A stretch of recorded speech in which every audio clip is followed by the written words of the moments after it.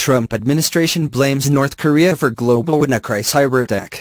The Trump administration late Monday blamed North Korea for orchestrating a devastating blast of malware that seized networks around the world in May, a rare accusation by the American government that a nation-state perpetrated a significant cyber incident. The digital assault, powered by the WannaCry ransomware, locked up computers at hospitals, universities and businesses in dozens of countries. Its authors demanded ransom payments and threatened to delete victims' data if they didn't pay up.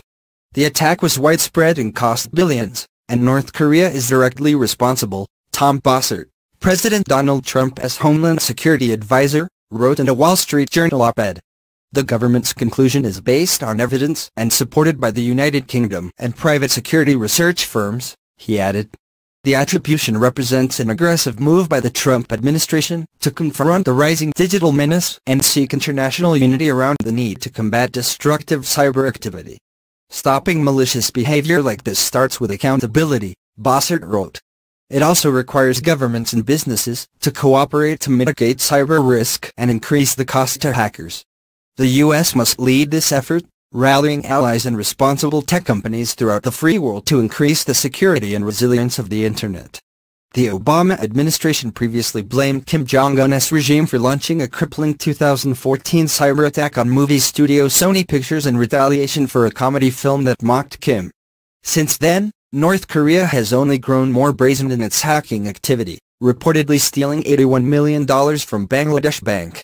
Researchers say the isolated regime has also started targeting digital currency exchanges in an effort to pilfer the hard-to-trace online money and fund the regime. Although the U.S. has now publicly pointed the finger at North Korea for two separate high-profile cyber incidents, such accusations are still unusual. The government often declines to comment on who it believes is culpable for major digital attacks.